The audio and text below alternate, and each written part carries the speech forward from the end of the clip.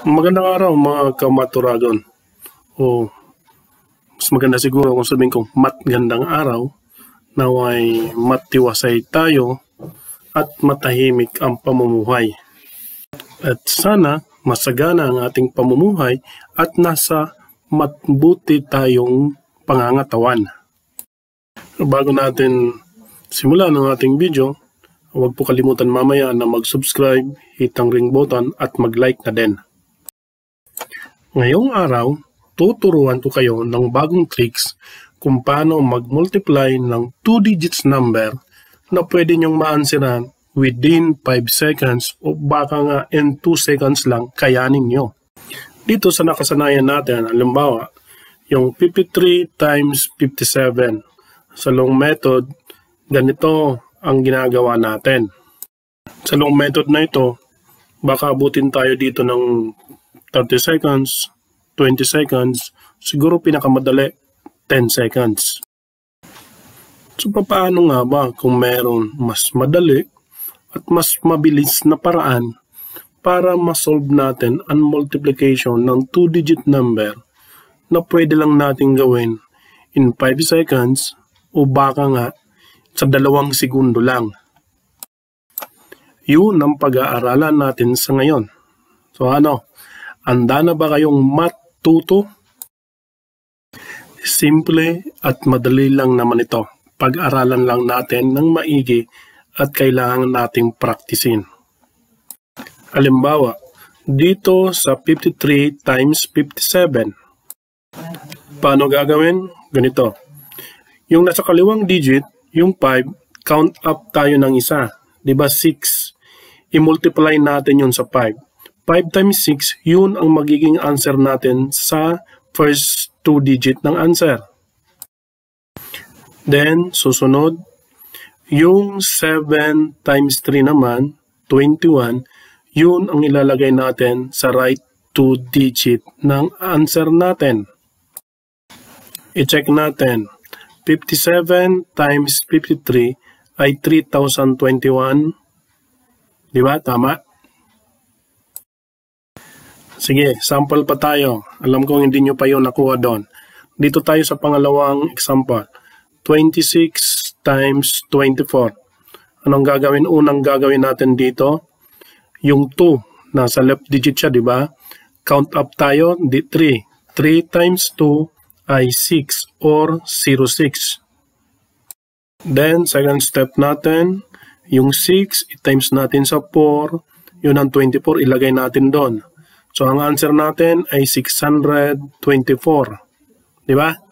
I-check natin. 26 times 25, 624 ba? Yan. Tama ulit, di ba? Oops, huwag kakamot sa ulo. Uulitin natin hanggang matuto tayo. Okay, dito ulit. 38 times 32. Ano ba yung unang step natin? Yung kaliwang digit, yung 3. Di ba? Yun ang kaliwang digit, yung 3. Sa 38 at 32, count up tayo. Ano yung count up niya? Ay 4. Count up ng 3 ay 4. So, gagawin natin 4 times 3. Diba? 4 times 3.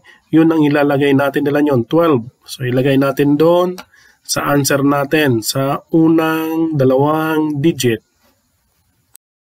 Palagi lang natin tatandaan na kapag nag-multiply tayo ng 2 digits number, palagi ang answer niya is either 3 digit or 4 digit.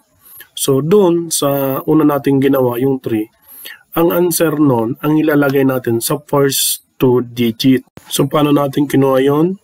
Yung left digit, count up, i-multiply natin, yung 12, yun.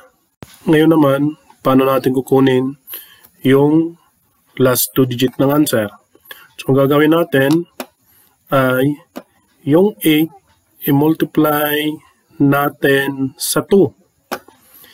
Diba? 8 times 2 equals 16. So, magiging answer natin ay 1,216. I-check natin. 38 times 32. 1,216 ba? Yes. Tama. Ulit. Diba? 1,216. Di ba? Madali lang. Madali lang at manghusay. Tanda lang natin yan, i-practice lang natin, madali lang ang pag-multiply ng 2 digit. Kaya natin ng 2 seconds. Sige, pwede pa sa 5 seconds. Pero sa tricks na ito, may dapat tayong tatandaan. May rules ito. May mga importante tayong dapat tandaan na dapat yung kondisyon ng mga numero. 2 kondisyon lang naman ang dapat natin tandaan. Una, dapat parehas ang digit sa kaliwa. Tulad ng nasa sample, yung 29 times 21, 34 times 36, at 82 times 88. Ano naman ang pangalawang kondisyon? Ang pangalawang kondisyon dito na dapat natin tandaan, ang nasa kanang digit dapat ang total kapag inad natin ay 10. Halimbawa, doon sa sample na 21 times 29, 33 times 37, 12 times 18, ang total niyan dapat ay 10. Halimbawa, yung 1 plus 9, 3 plus 7, at 2 plus 8. Dapat lahat 10 ang total.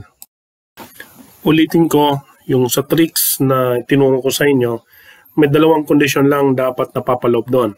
Una, yung kaliwang digit dapat parehas. Pangalawa, yung nasa kanang digit, pag inad natin, dapat 10 ang answer. So, kung ang tanong natin, paano kung yung 2 kondisyon wala? So, hindi po yun. Yung tricks na yun, applicable. Pero, huwag kayong mag-alala. Dahil marami pa tayong tricks na ituturo ko sa inyo sa mga susunod na video. Ang math, kapag pinag-aralan ng gusto at alam natin ang mga rules, ay napapadali. Kaya sa mga susunod na video, abangan natin at marami pa tayong ituturo. Yan muna po sa ngayon. Naway may natutunan tayo. Maraming salamat po sa panonood. Kung nais niyo po ang mga video na ganito, huwag kalimutan po na mag-like. Pwede po, piki-subscribe na rin, piki-pindot ng subscribe button, pati na rin po yung ring button natin para nai-inform palagi tayo kung may bago tayong math tutorial video. Yan lang po. Maraming salamat.